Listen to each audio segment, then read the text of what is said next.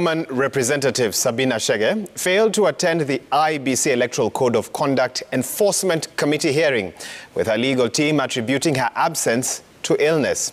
According to her lawyers, Senator James Orengo and Senior Counsel Otiende Amollo, Sabina Chege was admitted at the Nairobi hospital on the 16th of February 2022, a day after she first appeared before the IEBC to answer to summons about poll rigging remarks that she made. She has since moved to court to block the IEBC hearing. The committee appreciates that whereas the respondent is entitled to constitutional right to attend a hearing in her respect, the delay in the hearing and determination of a matter such as the present one, touching on a breach of the Electoral Code of Conduct, would in itself be defeatist of the very purpose of the code. The committee therefore gives the following directions.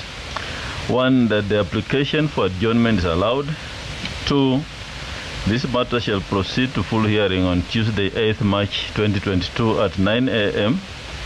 at the Commission Boardroom 6th floor Anniversary Towers.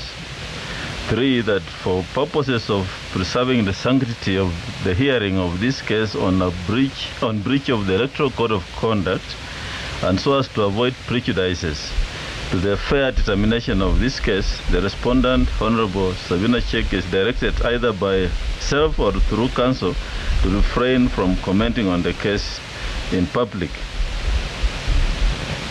forum. The respondent and counsel have opportunity to canvass their case before this committee on the appointed date.